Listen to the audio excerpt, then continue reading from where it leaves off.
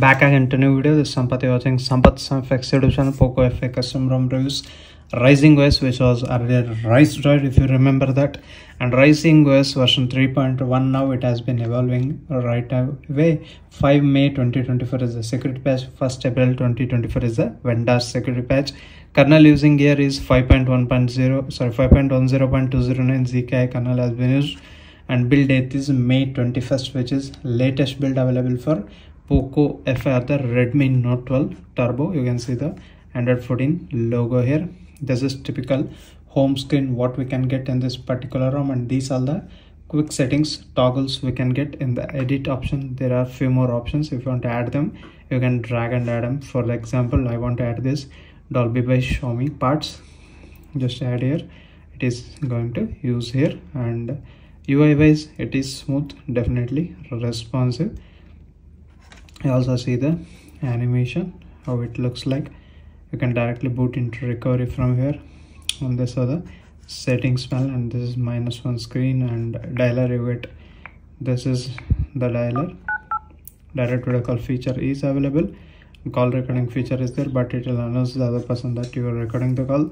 But there is option, just enable this. Once you enable that, you will get output directory to select, and output format also you can choose from here, and disable battery optimization and write metadata file.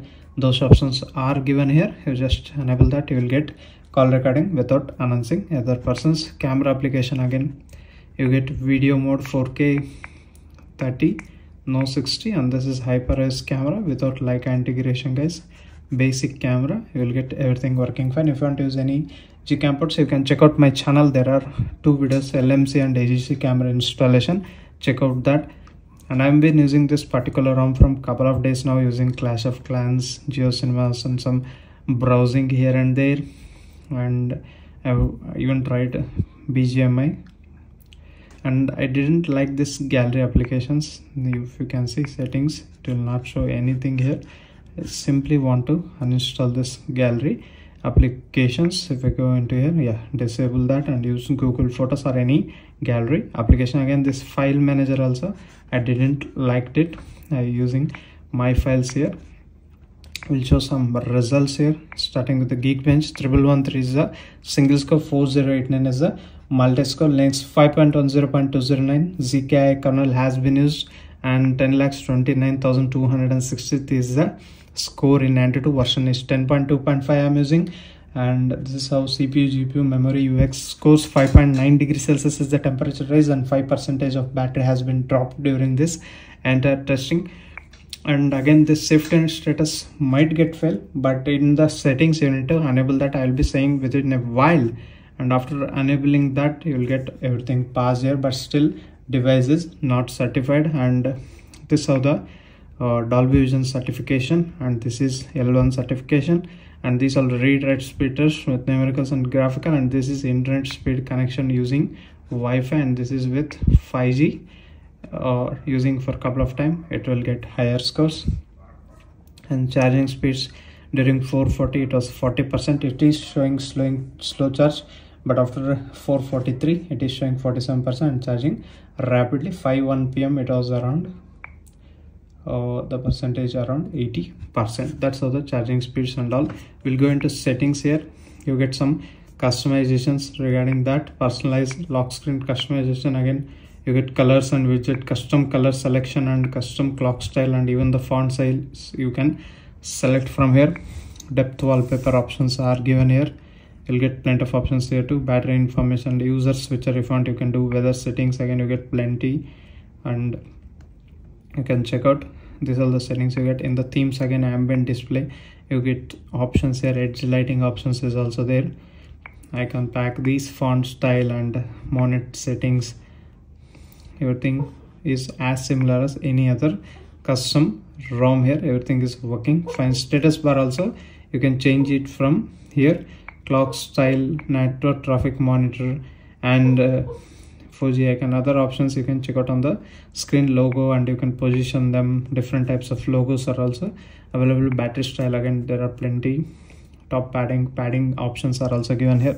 Left and right padding also given, and Settings style signal icon. So settings style also you will get different material UI style. There are some customizations regarding user interface. Toolbox, here you get buttons. Again, there are plenty of customization, full screen animations, and game space. Again, if you want to add BGMI kind of gameplay, you get option to choose performance mode. And this one, enable GM spoof. Once you enable this, then device will get safety and status will get passed. Device is not getting passed anyhow, so it's not certified. And unlock IFS games and 3-finger screenshot. You can assign different options here. Smart pixels and unlimited photo storage is available. Into notifications, again you get plenty of customizations here too. And sound customizations, you get this type of customization. Now moving into actual settings like battery, again you get all these options here. You can check out. Battery life is also good in my opinion. And coming into sound and vibration, again you get all the basic things here. Do not disturb mode is given, and vibration, haptic feedback, and the patterns are given. Dolby Atmos, you get plenty of options. Using the wired earphones, you might get good output here. Even with dual stereo speakers, I haven't faced any issues. Call drop, anything like that, I haven't faced any issues as of now. On security and privacy, you get both face and fingerprint unlock, and there is a app locker also pre-install. Let me show you the fingerprint unlock speeds. You can see, and this is a face unlock. As you can see, it's very much fast to unlock your smartphone using face and fingerprint unlock, and I haven't faced any issues regarding that too. And UI is really good, guys. Wallpapers and style, again lock screen customizations are going to, you need to update this. And home screen, again you get more wallpapers. All the wallpapers have been pre-included here. App grid, you get up to 5x5. And location, Google Maps, everything is working fine. Haven't faced any issues regarding that too. And gestures, if I can go here, yeah, navigation mode, you get both the options to increase the pill length and radius here, and some of the other options you can check out on the screen. Overall, it's a good ROM. I haven't faced any issues as of now. It is smooth and responsive.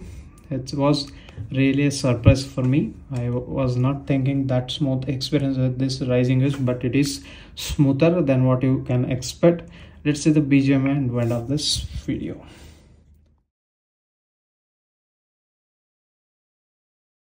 Coming to graphics settings, again you will get the smooth plus extreme options here. This is how the volume panel looks like, and this is all the quick settings toggle, and notifications will appear here, and app active status you can check out from here. Let's see how it actually handles. Initially it will be laggy only a little bit. The update has to be pushed from BGMI. Still it hasn't been received for users. Very soon we'll be getting update for BGMI. Then the gaming experiments may be going to be better, or sometimes even it may be worse also.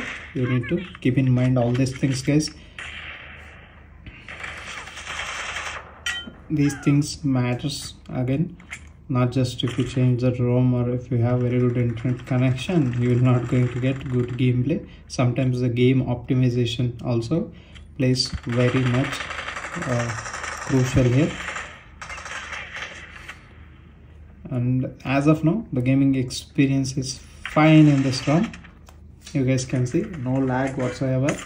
It is giving me the smooth 90 FPS, and I heard that PUBG Mobile is coming with 120 FPS now. We'll check that once it is completely available for all the devices and working fine, then only I can test that.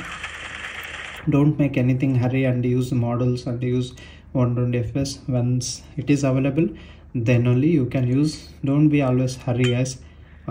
Be in patience, and you will be getting very good output. And you can check out my channel, there are plenty of videos, guys. If you're still not subscribed to my YouTube channel, hit that subscribe button. I really felt this ROM as a good alternative for good ROM, I can say, and it is really good. RAM management is also really good. App opening times and everything is, I haven't faced any issues in this particular ROM, guys. We'll meet you with another interesting video. Until that, keep smiling. Bye bye for now.